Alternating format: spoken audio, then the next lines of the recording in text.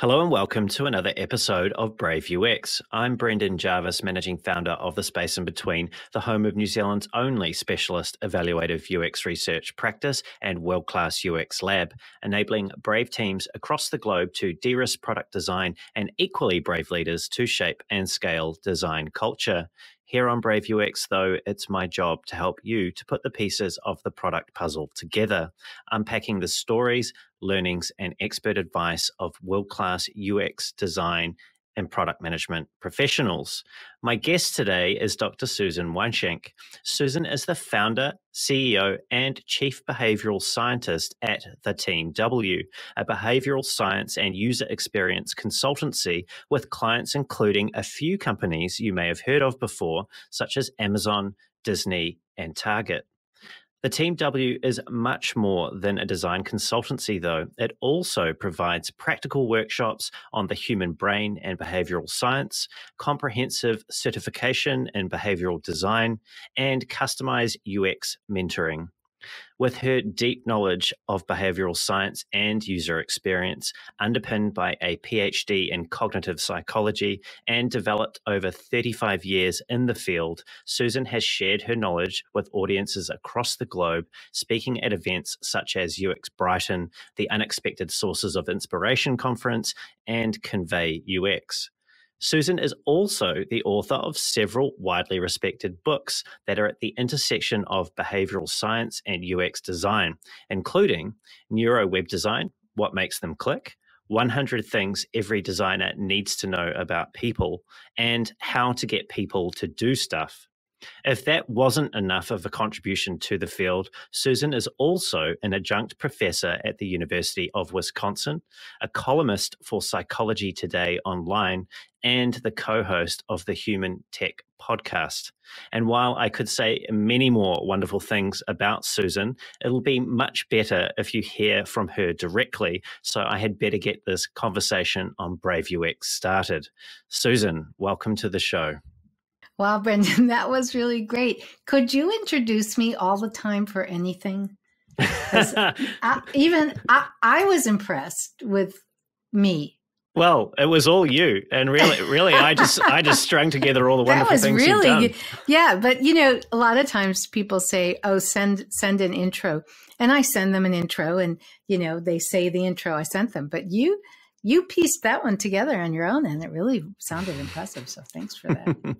Well, I'm pleased you're happy with it, Susan. And, you are a very highly regarded person in this field, the field of UX and design. And as I mentioned in your introduction, you have a PhD in cognitive psychology. You've published several well-known books, and you've been in the field for more than 35 years, as far as I can tell. A long time, yeah. Yeah, right. So some experience there. But you're not an information architect. You're not a UX designer or a research leader. You're someone who is considered a behavioral scientist. What is a behavioral scientist? Well, I feel like you're right. I'm not an information architect. I'm not a designer, although I have done all those things throughout the years. But I've always been mainly interested in people and why they do the things they do, and why they behave the way they behave, and how their brains work, and how you can or perhaps should apply that to technology, to design, to research. So to me, a behavioral scientist is someone who is always looking at what do we know about people and how should that affect the decisions we're making about a particular product or service. That's what I think a behavioral scientist is in my definition of it. Mm. And you've said in something else that I heard you speak on, you've said that, and I'll quote you now, from a really early age, humans have always fascinated me. And you also suggested when I was listening to that you had some experiences when you were growing up that made you an observer of human behavior, but you didn't go into any detail when you were describing what those experiences were. You kind of just moved on past that. So I was curious, I was curious to get into this with you because this is clearly something that you've made a career in. It's a deep interest of yours. What is the most memorable of those early experiences, when you were observing human behavior or of becoming an observer, what can you tell us about those? Yeah, sometimes it's hard to know how much is things that happened to you that then obviously had a lasting impact versus your own personality that made you pay attention to something at an early age that maybe other people didn't. But I can tell you, I remember probably one of my first experiments in human behavior. I was about 7 years old, and we moved around a lot when I was growing up. I mean, I moved at least once a year for the first 35 years of my life, and sometimes more than once a year. So we moved a lot. And, I didn't know that was unusual because that's what we did. So I thought that was normal. But it meant that I was constantly meeting new people, always the new kid, always trying to make friends. And a lot of times being kind of on the outside looking in, right? So that observation. But I also, because I was the new kid and because, I'll be honest, I was a little chubby and roly-poly as a kid and not particularly athletic. Kids can be cruel to each other and make fun of you and so on. And that happened to me a lot. And I remember one time, after somebody said something mean or shoved me into the bushes or something like that, and I came home crying. I was very sensitive. And I remember my mother said something to me like, if you don't show them that it bothers you, they'll do it less, which was probably in the long run a really bad piece of advice because it means that as a young child, you're learning to hide how you really feel. That's not particularly good. But I thought, really? Is that really true? So I decided to experiment.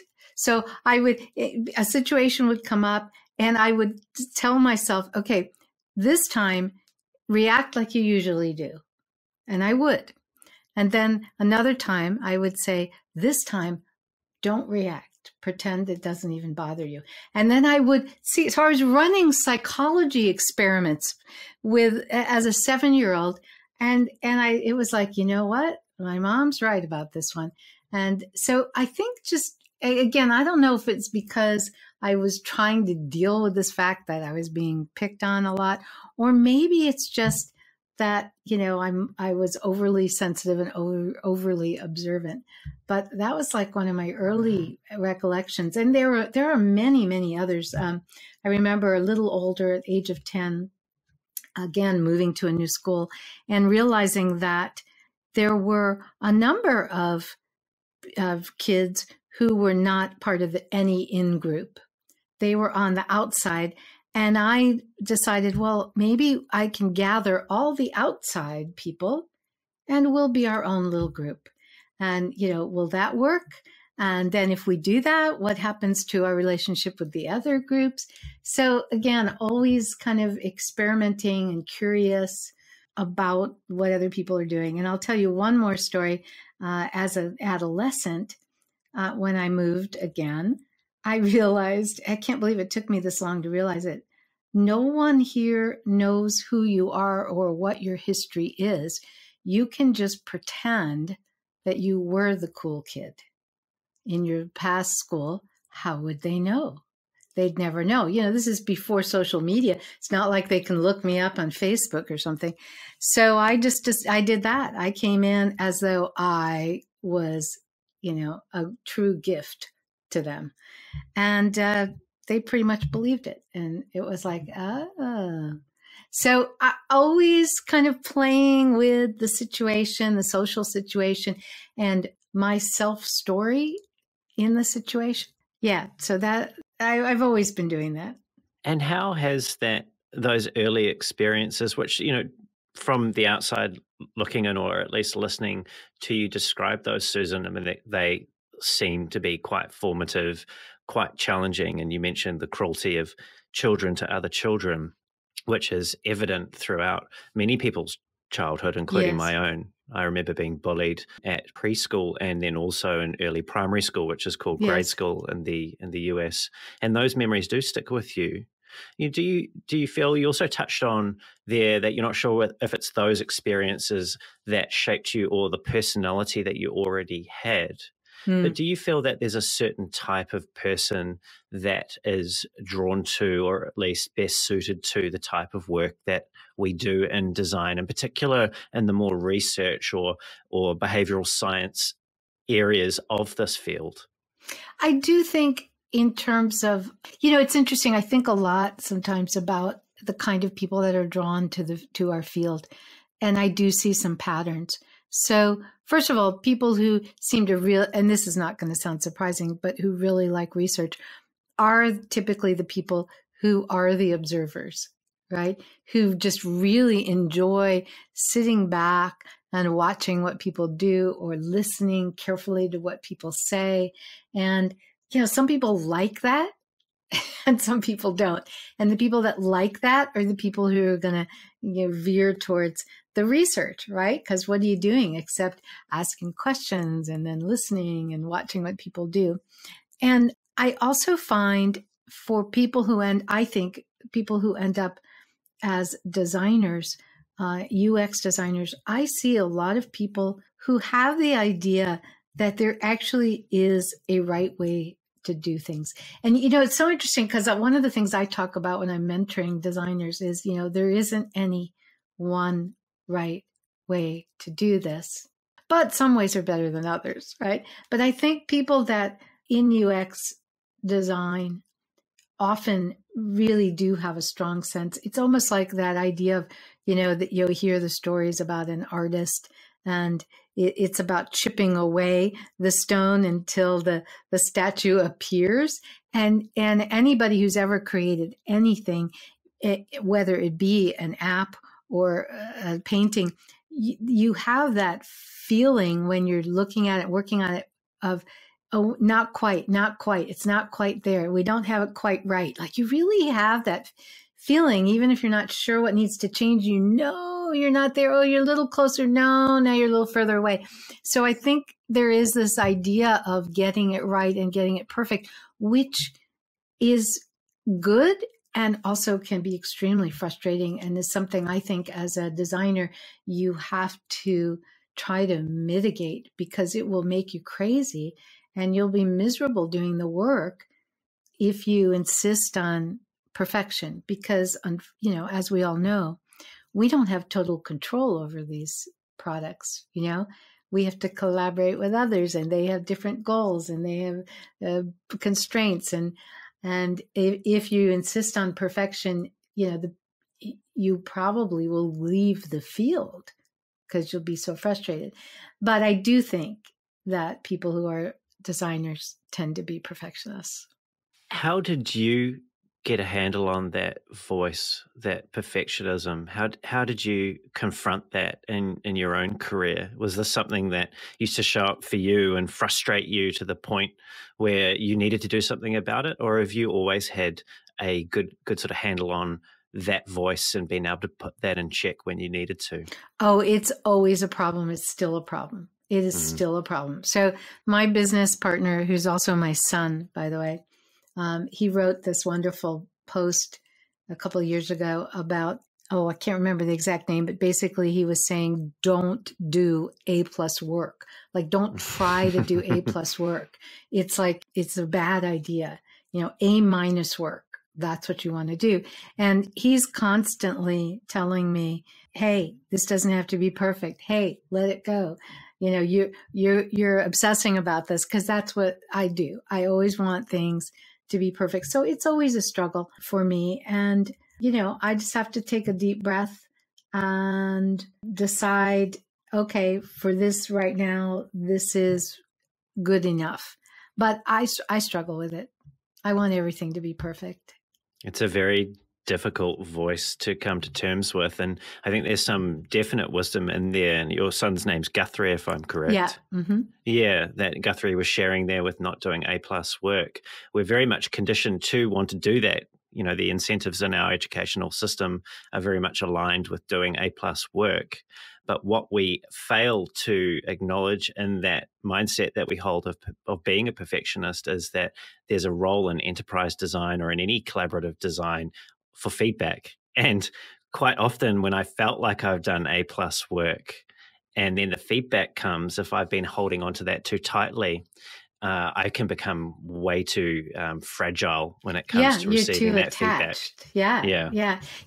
And he even says in the piece he wrote, it's okay to decide to do A+ work, but you've got to decide that this particular thing requires A+ work or not. But I do think a lot of it, a lot of my own drive to perfection basically comes from insecurity, right? It comes from a feeling of, oh, it's not going to be good enough. I'm not going to be good enough. People won't like me. People, I'm taking some courses in music theory right now, and I'm not taking them for credit, but if I don't get an A on the assignment, I get all upset. And, and again, my son is like, okay, I think you got to let that go. And he'll say to me, yeah, there's that need for approval.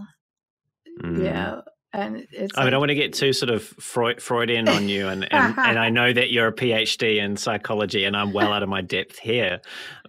But given the story that you open with there about people bullying you when you're a child and how that led to your early experimentation with, well, what happens if I just ignore it versus what happens if I react the way that I did? Yeah. Is this something, and again, this is a leading question, but is this something that this feeling, this perfectionism that you feel in retrospect has been driven by those early traumatic experiences as a child? Oh, definitely. Yeah, it is. It's all kind of tied up in it's like a number of different constellations. One would be the need for approval, wanting to be accepted, nobody wants to be an outcast, right?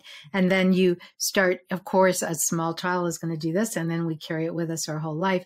If only I were better, smarter, better looking, cooler, whatever, then this wouldn't happen to me, right? And they would accept me and they would love me and all of that. And I think people react to it differently. Some people react by getting aggressive or very competitive, others by needing approval, others by being perfectionists, right? I think there's a number of different ways we react to it.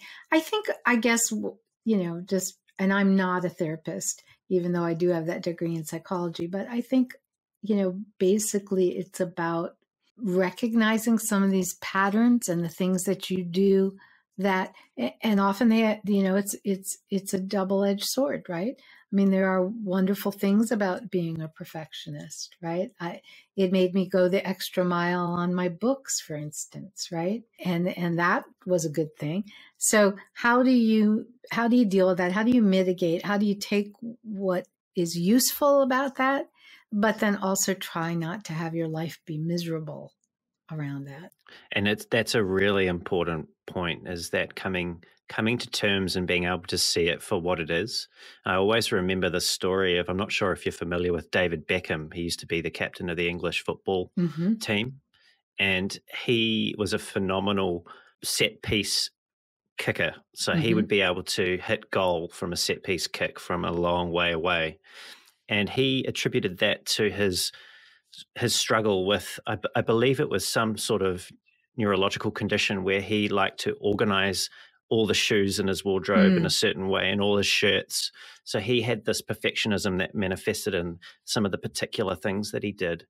And he learned to come to terms with it by recognizing that that was actually what flowed through into his prowess on the football field and gave him his amazing ability to strike goal from such a distance, and use it to recognize that's what made him great, or one part of it, but also that he was able to get control over that and use it in the way that he seemed fit. So hearing you talk about that and how you've recognized it where it came from, but you've actually used it to shape such a wonderful career in this field is, I think, a really encouraging story for other people to hear as well.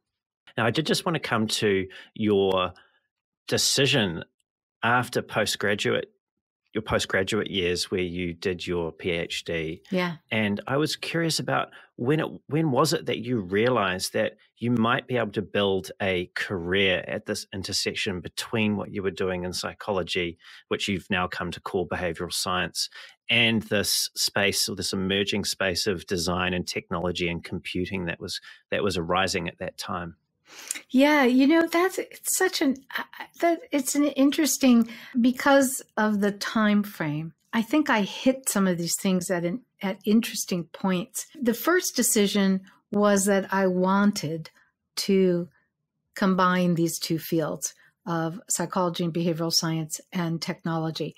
So I had an experience in grad school. I actually had, I don't know if you've heard the story, but I had a very specific moment. Like, I can remember the moment and where I was when I knew what I wanted to do for my career. Tell us, please. Which was not what I was planning on doing.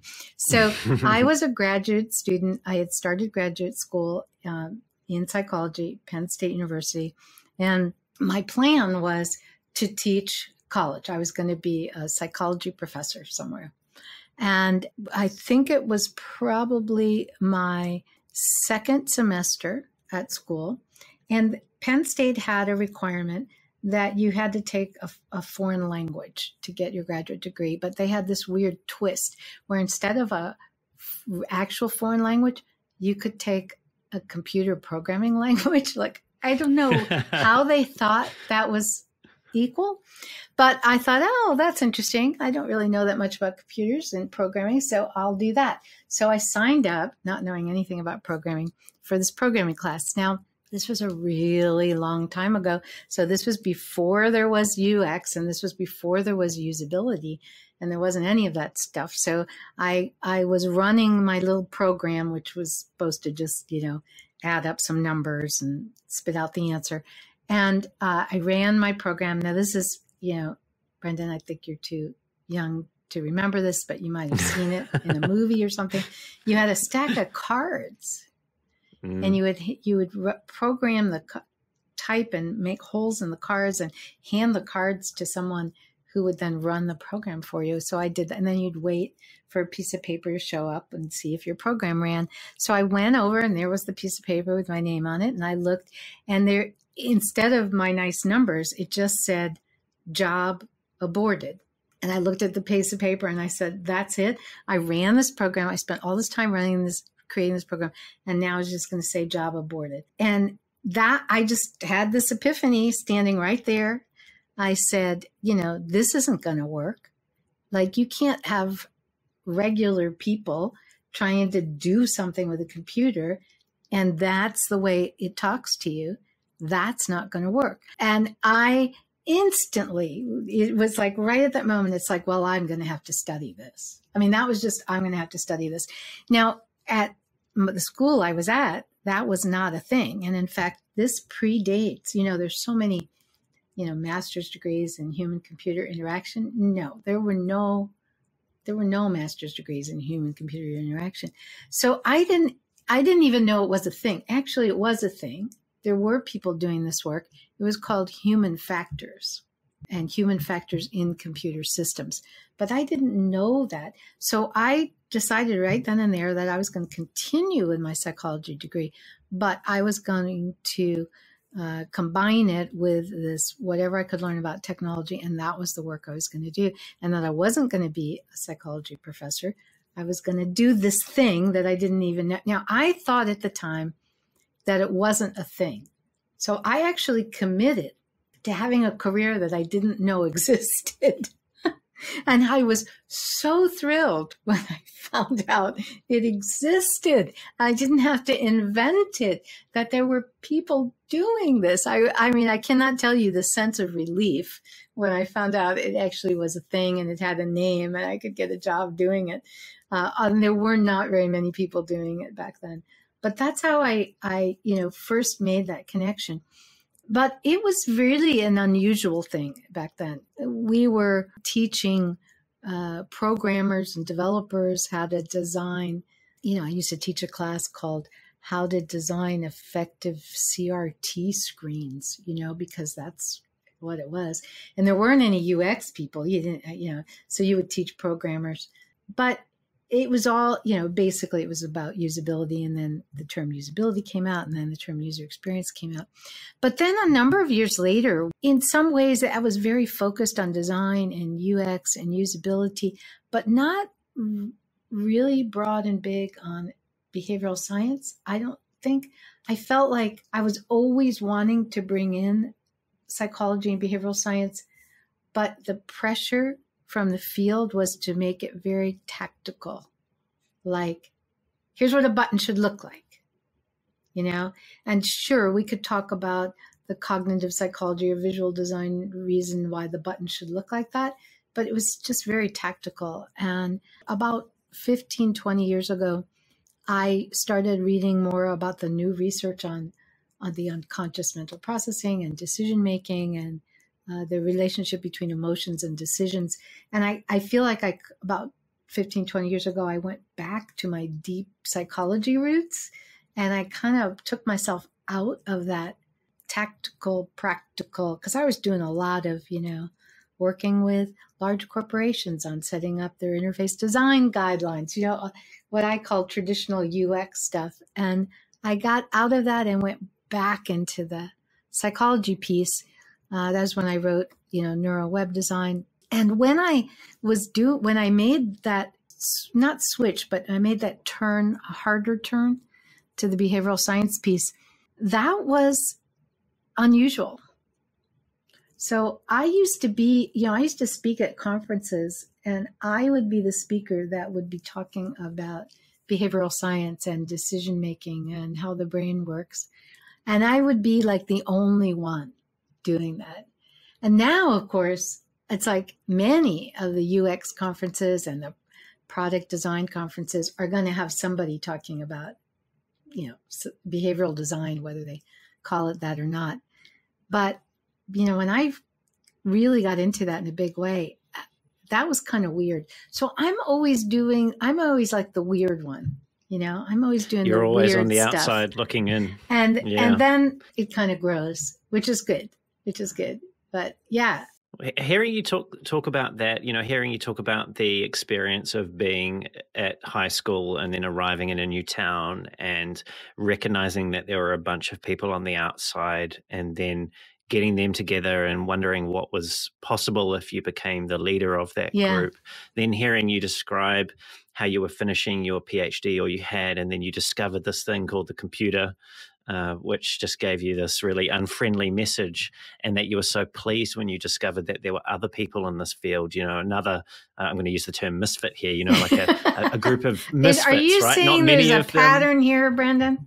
I think so. And now, obviously what you were saying there with behavioral science and bringing that more into the design practice, it seems to me, at least, Susan, that you have you've been a wonderful misfit in this field, misfit, and helped a master misfit. That's right. And it's great to hear those stories, because it's very much was the case. And I think the human HCI, UX, whatever we want to call it, the evolution and the accessibility now, we take it for granted, of these experiences that we can have through these devices that wasn't around really in any mainstream way 40 years ago, 40 years ago. Right. And now it's just assumed. But there is something magical in that, and in those, hearing those stories of when it all started. When it all began. I did. Yeah. But I mean, it's something that you've stayed current with, right? I mean, your career is still unfolding. And I wanted to ask you from, you sort of touched on my age. I think I was born the year you first started working in the field. So I'm 37 now. So that was 85. But I wanted to ask you about this, because you've seen, several decades go by and contributed to the field in that time. I wanted to ask, what positions did you hold initially that over time you may have moved away from, or what interesting changes? You talk a lot about vision and motion and how humans are conditioned to notice things, like, for example, in peripheral vision versus central vision and things like that. So if you zoom out and think about like this last 35 years, what things did you hold to be true then that now you're not so sure about as you've unfolded your career? Ooh, that's a tricky question. Well, there are some things that, there are some things that for whatever reason, I just took to be true. Like I was taught them and I just assumed they were true. And then when I was writing the 100 Things Every Designer Needs to Know About People, I remember, writing, and then this is how episodic memory works, or whatever, something about memory. And I was like, did I read that original research paper? And I just decided to go back and find it and read it. And then it was like, uh-oh. This is something I thought was true. And now that I've read the original research and some of the newer research, that's actually a myth. That's an urban legend. Then I got fascinated. And then I just started checking everything. And it was like, oh boy. So there were a number of things that I discovered that I had believed and I had been taught and I had been teaching other people, which is embarrassing, that just was not true. So, one of those, for instance, is information, text on a screen that's in all capital letters is harder for people to read because all capital letters doesn't have any ascenders and descenders, the parts of the letter that go, above and below. And we read by recognizing the shape that words make because of ascenders and descenders. So if you put it in all caps, you get rid of all the ascenders and descenders, and therefore it's harder to read. And that is just not true. And I was like, what? What do you mean that's not? I mean, it's not true. That comes from research from the 1880s, not research even, but just somebody's idea.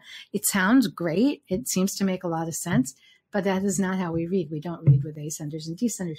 I had to go back. I just, the whole thing about 7 plus or minus 2, we remember, 5 to 9 things. That's not true. There's just been lots of things, these old beliefs that are just not true. So I think it has made me skeptical, and I do go and try and read the research for myself.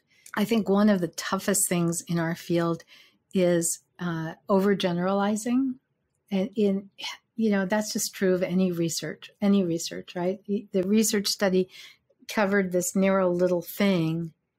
Can you generalize that to everybody or all situations? So I think, it's a push-pull constantly. I'd rather us base our decisions and our beliefs on research than not use research at all. But then we have to try and be careful about the research that we're using and make sure that it's really true. I've heard you say, speaking of truth, I've heard you say how in your consulting engagements, one of the first things that you try to do is to establish what's true and what's not true. So hard. Right. And this sounds like quite a dangerous thing to suggest, especially for some organizations, right? Let's actually have a little look underneath this rock and see if there was any kernel of truth to be found there. How critical is this, though, this willingness to be wrong, or this ability at least to cast an eye on what it is that we believe to be true with some skepticism to really driving effective design decisions? Yeah, it's so interesting, especially as an outside consultant, because, you're hired, you're brought in, and, on the one hand, as a consultant, you bring me in, my goal is to help you. You tell me what you want to achieve, as long as I don't think it's either illegal or unethical, then I'm going to try and help you achieve that. But there are times when you want to achieve this thing over here, and I don't think that is truth or that is reality. And so, but my job is to help you. So what do I do with that, right? And I will, usually gently, fairly gently, try and get the client to see that certainly we can work towards that goal you have, but is that really what you want? Because that's not what's really going on. So, and basically, what I try and do is help my clients to see that the more clear they can be about reality, the better decision they will make. You can live in a little fantasy world, and believe that by doing this design, you're going to increase your revenue by 500%. If that's what you want to believe, that's great. And we can all work towards that. But the chance of that really resulting in what you want is, if that's very low, wouldn't we be better off really improving things by 20%? And it would be real, and it would be measurable, and you could show it? Or do we want to go for the 500% and achieve nothing? Which way do you want to go?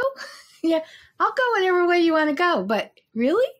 And I think a lot of this has to do, I think I'm very lucky. I think that the people that bring me in often are people who do want to deal with the truth. I think that I'm very lucky in that we have so much work, which is a wonderful thing, that if I feel like someone is asking for something that is going to be pretty much impossible to achieve, I just don't engage. I don't take on that work. Yeah, I have the luxury of that because I'm an external consultant. I think sometimes when we work inside an organization and it's our job, and then we're on this project, we're stuck on this project, it's like, oh, how do I get out of this one, right? Well, let's talk about that then, because you do have that luxury and you've earned that luxury, but there will be people who are listening today that don't have chosen different. Don't have it, right? They haven't chosen the same or walked the same path. You mentioned that you gently help people to see what it is that they believe, or to understand what their assumptions are. What are some of the ways, or what is the main way that you approach that conversation with them? Is it even a conversation? How do you help them to see what it is that they're holding to be true, which may not be true? Yeah, I think that whether you're an external consultant or you work internally, I think you still are a consultant. Basically, you have a body of knowledge and skills to apply, and that's what a consultant does. And so I think it's really important to, I do a lot of mentoring with people in their work, and we talk a lot about certain things. There's secrets of successful consulting that apply whether you're inside or outside. So one is, to really know who is your main key person, your main stakeholder for any particular project or product that you're working on. And that is sometimes very tricky, because sometimes that's your boss, sometimes it's not your boss. Sometimes you think it's that person over there, but actually it's that person over there. If you don't know who your stakeholder is, and if the whole team doesn't agree on it, the project is going to blow up. It's just going to blow up. You have to know who is the person who I need to do good work for and help and make them look good. And once you know that, then the next thing that you can do is really work on establishing that relationship. If you can get to the point where they trust you and what you're saying, where they believe that you have their best interest, their product's interest, at heart, that you are with them, collaborating with them, on their side, wanting the same thing they want, they will be much more likely to listen to you. So when you say, I'm not sure that's the best way to go on this, they know you're not saying that because you think you're the expert, or you want it to go a certain way, or you're really working with so-and-so and their point of view. They know you're saying that because you care about the project and you care about them being successful. So I think sometimes it's those soft skill things about building relationships, building trust, having a reason for, when I say to someone, no, we don't want to, I just had this conversation the other day, we should not use a hover on this web page. When someone moves their mouse or their finger across this card in the image, it should not switch to something else. And then instead of just saying that, it's not just my opinion. Now I can tell you why that's a bad idea. It's a bad idea in this situation because we are trying to get people to concentrate on making a decision between this card and that card. And if things are flopping around all the time, they're just going to not be able to make a decision and they're just going to leave, right? So being able to state your ideas, not as your opinion, but either with science behind it or the particular situation of these users doing this thing and tying that to the goal we all have collaboratively decided on, those are the things that they're little things, but they're huge things. They're huge things. And having that clarity of what that goal is established, you just mentioned that there just before, and also the having earned the right to have that opinion and then back it up. I think those are some really important points and not easy things to achieve, right? Like this isn't something that you can just go and necessarily say to someone, I'm with you, right? And they're going to believe everything else you say. Here are the ground after rules. that, right? You have to trust me. But I think it's like design, right? I mean, when you're designing a product, you have in mind who the user is and what they're trying to do with the product. When I do that same thing when I'm approaching a project or a new relationship with a client, who's my user here? What is the goal of the user? And then, let's ask them a question and listen to what they say, right? I mean, it's all the things. Sometimes it amazes me where you have a good researcher or a good designer, and then they don't apply that to their relationship with the team. There's a blind spot. Susan, you mentioned earlier on ethics that you wouldn't work on engagements that were either illegal, which is good to know, or unethical. Ethics in design and technology in recent years has been getting more attention, I think, for good reason. We've seen some of the unforeseen consequences of some commercial and design decisions that were made on large swathes of population who are using particular platforms. But why hasn't ethics been more part of this conversation, particularly in the realm of commercial design and research before? Why hasn't it always been part of this conversation? I mean, I'd actually like to ask this question of my son, Guthrie, because he specializes in ethics. And I've actually not asked him that question. But my answer is, I think, unfortunately, we live in a culture where being unethical often means making a lot of money. Making a lot of money, having a lot of power. And so if you go the extra mile to make sure something is ethical, might not make as much money or be as powerful as quickly as you would if you kind of turned a blind eye to it. I think there's some definite truth in that. And there's no secret that companies are interested in behavioral science, and what it is that you do because they perceive there to be greater profit that could result from applying that to their products and their experiences.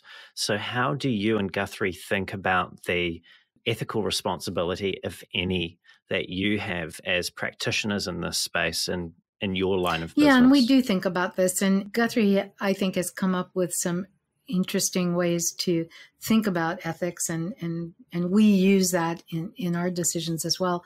So, basically, you have to ask, what is the most harm that this product or this particular version or design aspect of this product, what is the most harm that this could bring to someone, even if it's a tiny, tiny percentage of people, right? I think we tend to think about ethics sometimes with product design where, well, most of the people this won't cause any harm, so therefore it's okay.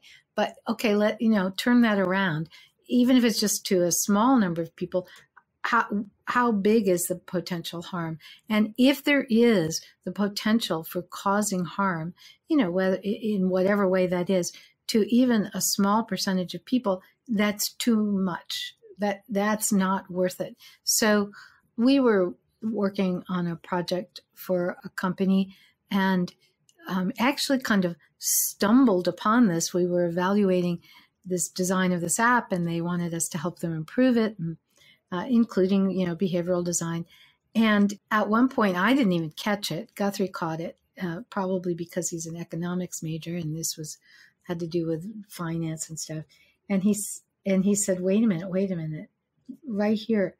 I think if someone signs up for this service, I don't think that's what I think. They're signing up for something else. And we kind of dug into it with our client and found out that Guthrie was right. And it was like there would be a small number of people that could do a lot of financial harm to. They would be signing up for something that is not what they thought, and then they could get in trouble with it financially, with their personal finances. And we started with let's assume that they didn't know, our client didn't know that this was going to happen. Let's bring this to them and just assume that it was an error. And there was a lot of silence when we brought it to their attention. And then basically we just said we're not going to work on that, and we're not, because they wanted us to amplify that and make it more likely that people would sign up for that. And we said we didn't want to do that. And shortly thereafter, they didn't have any more work for us. You drew the red line, and they made their choice as a result of the choice that you made. I think I think we've been very fortunate in this has happened very rarely that we've come across that. This idea of ethics, as far as I can tell, and not being an academic, I can't speak from this as in my own experience. I've never had to have a paper reviewed by an ethics board or a committee. But I do listen to a number of academics. My wife has a PhD in neuroscience, and she's also a medical doctor. So there's obviously, so there's sort of, I have had some secondhand experience listening to people talk about the rigors that they need to go through when they're doing science effectively, right? And involving people in that research. But this isn't the same in the commercial context. And this vexes me in some ways because I feel like, at least in academia or in medicine, there are established bodies that look at these issues and get to make a judgment or a decision on things, because this isn't black and white stuff, right? Like there's no sometimes it's not clear tablet. Right. It's not clear. And so I wonder, there's this growing expectation on designers in particular to seem to be the canaries in the coal mine here when it comes to raising red flags about ethics in the products and experiences they're making. But I wonder if we have any real deep appreciation of or basis for making those judgments if we don't have some experience at that academic level as to what ethics are about and how we can decide what's ethical and what's unethical. It's great questions. And I guess I'm kind of sad and that now the designers are supposed to be the ethicists in this situation. It's like, really? Why is that? And anyway, the designers often don't have the authority to say we're not doing that. So why are they the ones that are supposed to be the watch guards for it?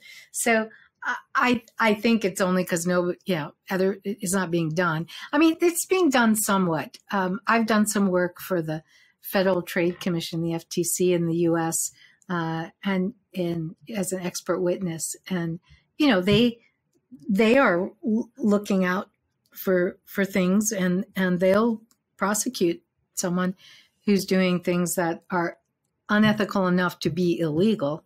But, they're not able to catch everything either. They're only one agency in the government. So I think it's a continuing problem and issue. But one thing I would say, and I don't say this to necessarily try and get business, but Guthrie does have an entire series of courses on ethics. And the first one, which is a fundamentals course, is free. And so if someone is interested in how do we do this and how do we decide what's ethical, and especially in a design and business environment, and what can we do about it if we're not the CEO of the company, I really highly recommend checking that out. I think he's done some really good reading and thinking and consolidating of information. Yeah, I think that's a great idea, because I think it's often difficult for designers to have that foundation, right? To really understand what ethics are and how do we actually apply them. And I do wonder sometimes whether or not businesses really do care about ethics. I know they care about the law. I know they care enough about the law. They care a fair amount about the law, although look at the accessibility issues, and there are laws around that aren't, and they're not always on top of that. But yes, they'll care about the law. But yeah, I don't know. And I'm not saying that companies don't care about ethics because they just want to make a lot of money or they're bad people. I just think it's not built into, like you said, it's built into medicine. It's built into academics, and it's not built into business. And maybe that will change, right? There have been these recent conversations among some of the tech companies and so on about needing to address it. And maybe it will change. Well, I hope so, because there's definite strength in the commercial sector. Well, one of its strengths comes from its ability to experiment with marketplaces in order to find things that actually help people enough that they're willing to pay a company a profitable amount to produce whatever that is. So that's clearly been a positive driver in the economy, and we definitely don't want to stamp that out. But I think you're right, just with some of the big tech decisions that have happened in the last 20 years or so, there's a growing recognition that we need at least a framework for assessing, and you spoke about harm, what the harm might be. What might we not have thought about when we initially conceptualized this? And, what are those sort of second and third order effects that our design decisions are having? Susan, I want to come now just to the future of this wonderful industry that we have created, with all of its problems and all of its benefits as well. And I've heard you talk about this at the USI conference, and I was fascinated by this talk because you spoke about some of the interesting challenges that were evolving as a result of changes in the ways in which we interact with computers. We used to have punch cards, as you told the story of when you first met a computer, right? You used to give them to a computer scientist. Actually, just a side on that, I had never really truly understood the term computer scientist in the way that I did when I heard you describe that. And what I mean by that is that literally there's a person who was in a white coat who you would give your program to, right? Like there was a go between you and the machine. And that was the computer scientist, right? And thanks to, companies like IBM and Apple and the others and Microsoft, I suppose we have to say thanks to them too, to actually remove the expert barrier that existed between us and actually these machines. But anyway, coming back to the question, you were speaking about, the evolution of the GUI, and now we have, voice user interfaces and things like that. But I was curious, what are the exciting, or at least the interesting, challenges that designers now face when it comes to human-computer interaction? And are there any, this is a double question, are there any universal principles from the eras of computing that have come before that you feel are as applicable to this current challenge that we face, or those current interesting challenges that we face? Well, I think in general, we, and I know, and me personally, are not particularly good at predicting what's going to happen. And I can't tell you how many times I've had ideas about what things might happen in the future, but they were a little bit vague and I couldn't articulate them. And then they ended up happening. Like cloud computing. Like I remember thinking that up, but I didn't even know how to. I was trying to describe it to someone, and they kind of looked at me like I was a crazy person. And I'm not an computer engineer, so I never did anything with it. And the internet's the same way. So I don't know how good we are at predicting. I guess I would say the things that I'm most interested in and I'm watching are things like the intersection between the digital and the physical. I think we have not paid enough attention, for instance, to AR. Everyone's paying attention to VR. That's nice. But I think that AR is, that intersection between what's physical and what's digital and having that become more seamless. I think that's big and will affect us. I definitely think, the whole machine learning, AI, all of that is going to be huge because, as I've said in some of my talks, I think a lot of the things that we do as designers and UX people, the machines will be doing. We won't do them at all. And that's going to be, for us, that's going to be a big shift, and I often say, unless you're planning on retiring in the next 5 years, you better realize that a lot of what we do in design, we won't be doing anymore. It'll all be, done by the machines. So I think that's a huge change. Are you suggesting that computer scientists are actually our arch enemies here? Are they trying to work us out of a job, Susan? They're also working themselves out of a job. Yes. Yeah. Yes. I do believe yes. that. I do believe that. I think a lot of what we do, and we're not there yet. I get it. In terms of machine learning, the rule is, if a human can do it in 5 seconds or less, then the machine can do it. And so a lot of the stuff we do, it takes more than 5 seconds. But I think that 5-second rule will change. And so, I think we need to all think about really what is the crux? What is the real difference between the machine and the human? What are the things that we as humans really do that are going to be very hard for a machine to do? Like, true emotion. Yeah, that's going to be a long time. Yeah. If you're 20 years old, don't worry that by the time you end your career, the machines will be able to, deal with human emotion. They won't be. I don't think so. So, what are the things that have to do with, emotion, with value, with human to human interaction? If I were new in the field, that's what I would focus on if I wanted to make sure that I would have a job in the next, 15, 20 years. So I think there'll be a lot of changes, but I don't know. The only thing that I think, your second part of the question, what have we learned that's going to repeat? Just to realize that every couple of years, there's a brand new thing and everyone's enamored with the technology part of it. And the human factors part of it lags behind. This has been true over and over and over in my career. When we went from character user interfaces to graphical user interfaces, they came out with the graphical user interface and then realized, oh, wait a minute, we don't know how to design this thing. And then when we went from graphic user interfaces to speech user interfaces, same thing. Then when we went from, to the internet, same thing. So that's just constant. The technology pushes ahead. And then a couple of years later, we realize we need to bring that human factor, that behavioral science piece into it. So I think that will repeat. I think that always repeats. I mean, I think that's unfortunate. I wish the human factors part could drive it, but it doesn't. The technology, I think, will continue to drive it.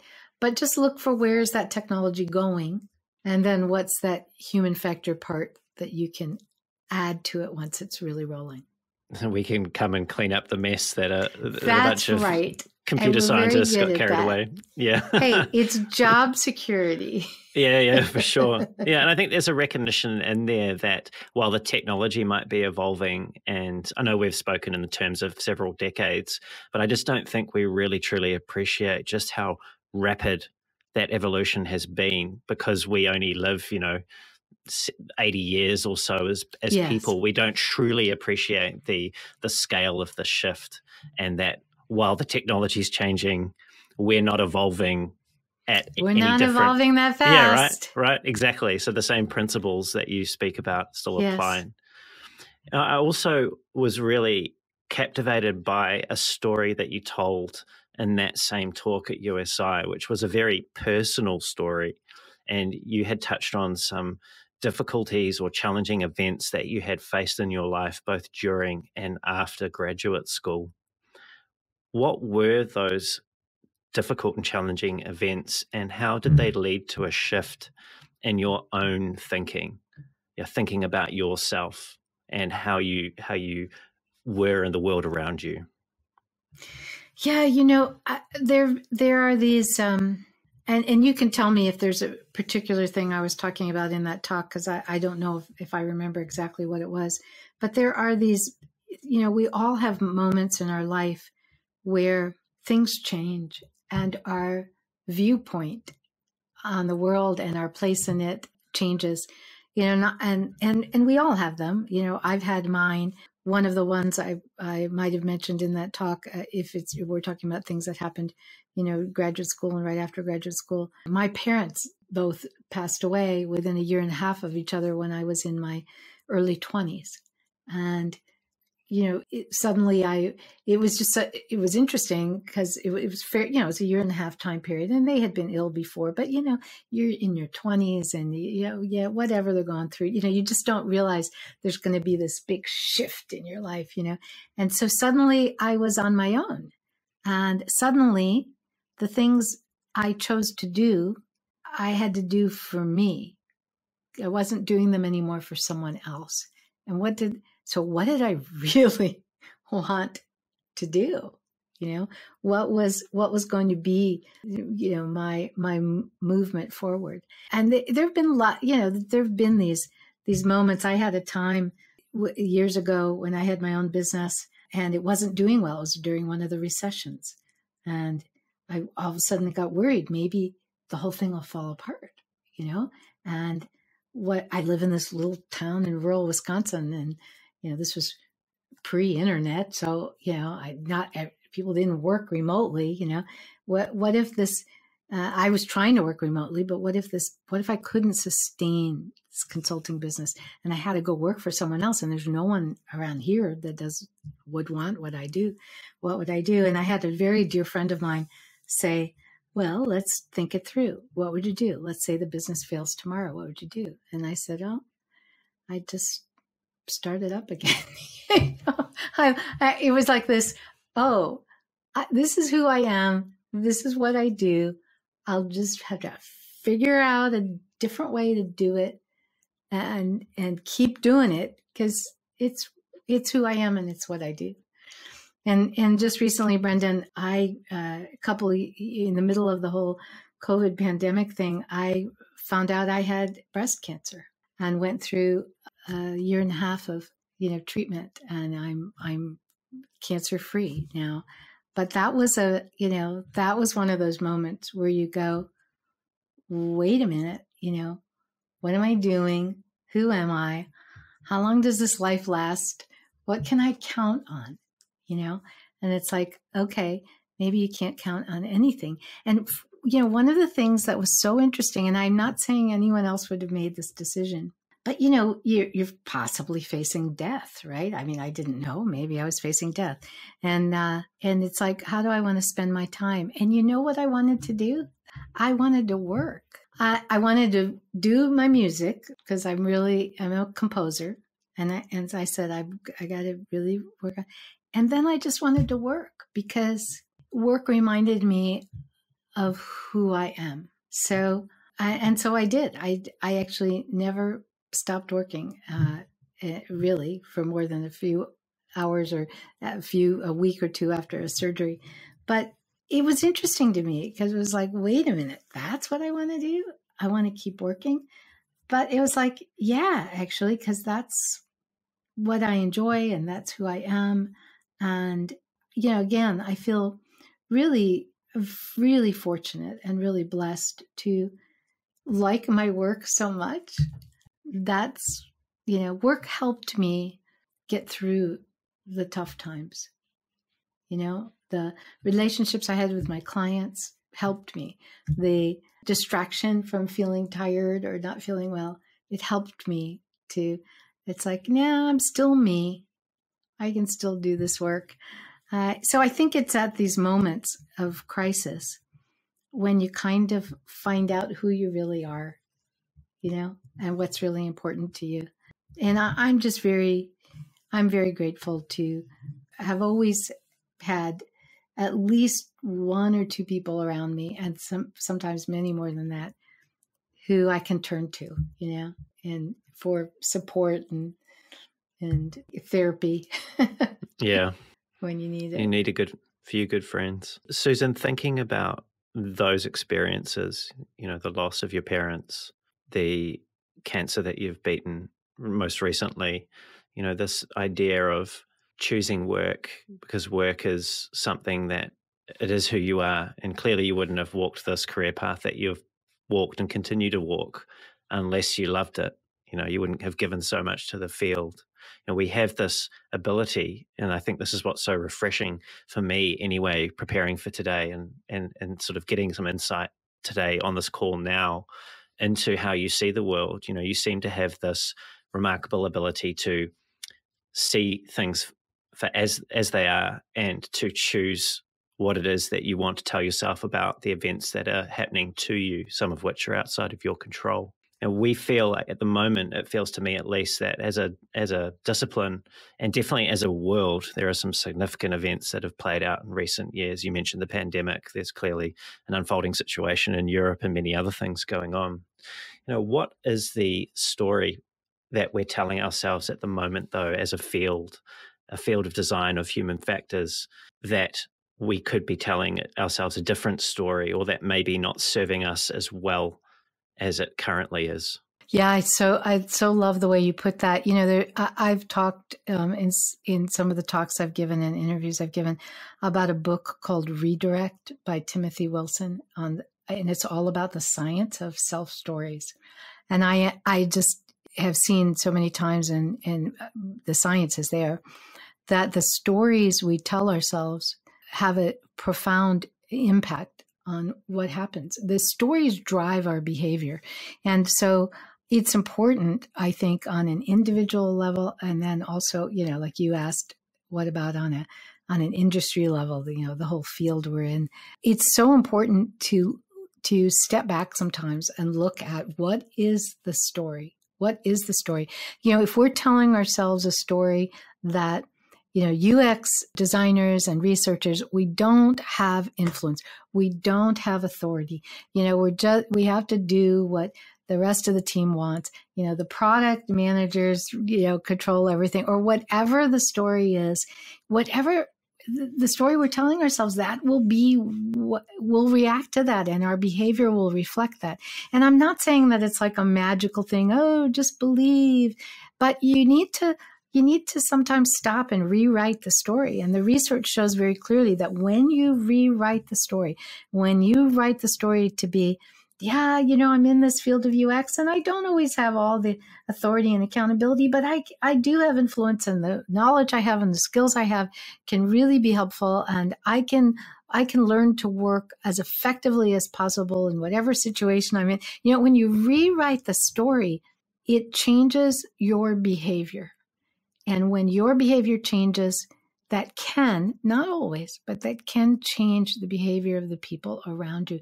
So I would definitely, in your personal life, in your work life, I would definitely take time to, and the technique is very simple that Timothy Wilson talks about. You first write the story as you seem to be believing it now. You write the version that says, I'm just a cog in a wheel. There's nothing I can do that influences it. They never listen to me, right? You write that story, and then you say, I'm going to take the same situation, but I'm just going to write a different story. I'm going to take a different viewpoint. I did that with the cancer. One story is I have breast cancer and, I don't know what's going to happen and this could recur. And, I should just assume that this is the beginning of the end, and that whole thing.